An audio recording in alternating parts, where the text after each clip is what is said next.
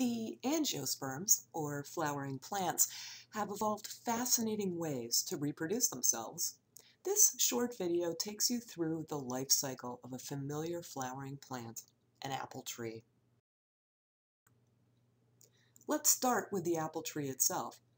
In spring, it's awash with pink flowers, which mostly emerge before the leaves do. Those flowers become a huge target for pollinators, such as mason bees and other insects, which feverishly are gathering nectar and pollen from flowers to feed their awakening colonies.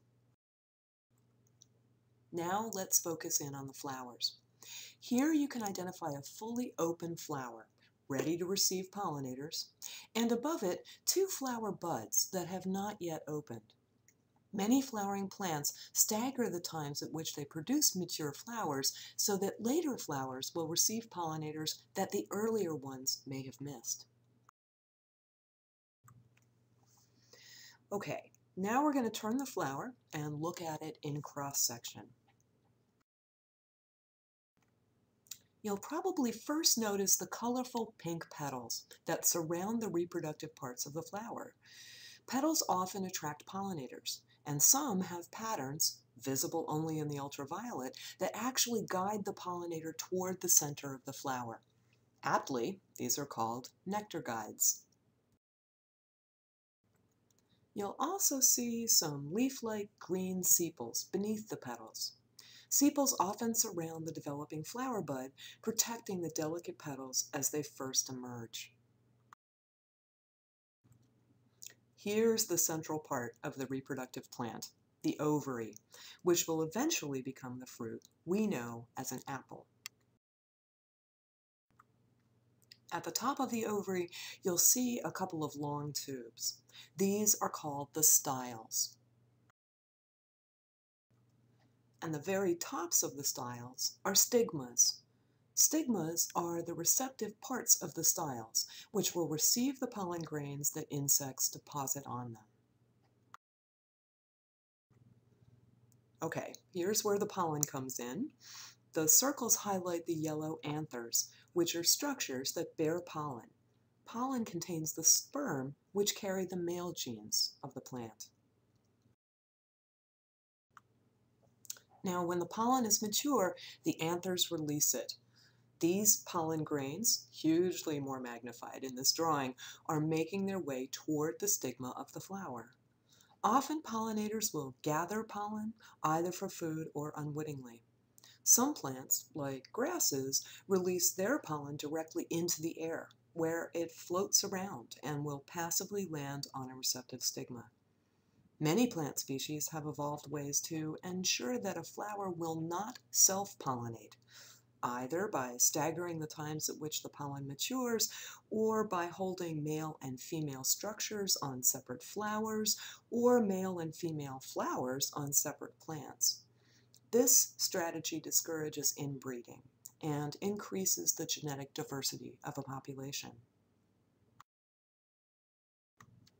Now, once the pollen grain has landed on the stigma, it sends down a pollen tube that grows downward through the style until it reaches the ovary, where it can fertilize the egg. At that point, a new plant has been born.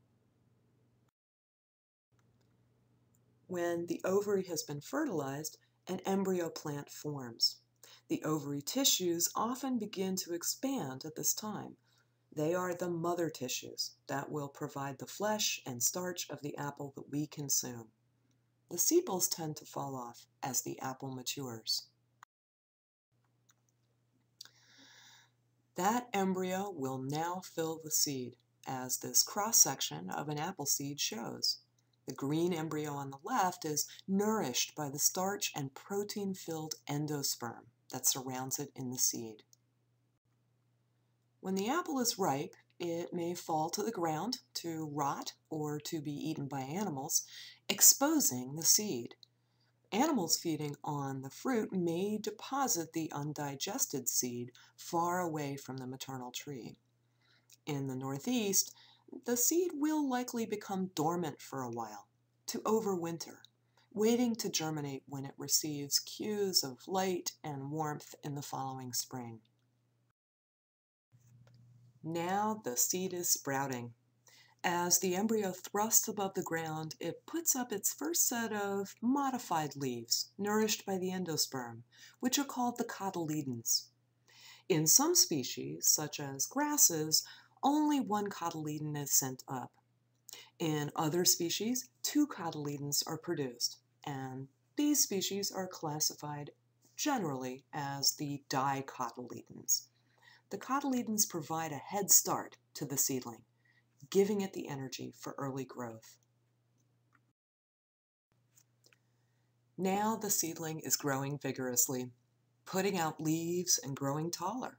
It's also putting down roots into the soil, which gather up nutrients that will fuel its growth. After a few years, that seedling will become a sapling, strengthening its stem with wood and producing a lot of leaves. The apple is a woody plant, of course. Now, other species that are herbaceous, with no wood, will simply be growing their green tissues, perhaps producing youngsters attached to the mother plant by rhizomes or runners.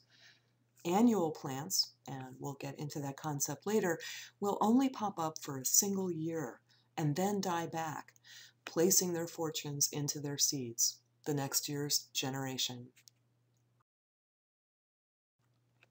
So we hope you've gotten an idea of the life stages that a very common plant goes through, and that you'll gain an appreciation of how a plant faces its own challenges at each life stage. Now, go eat an apple.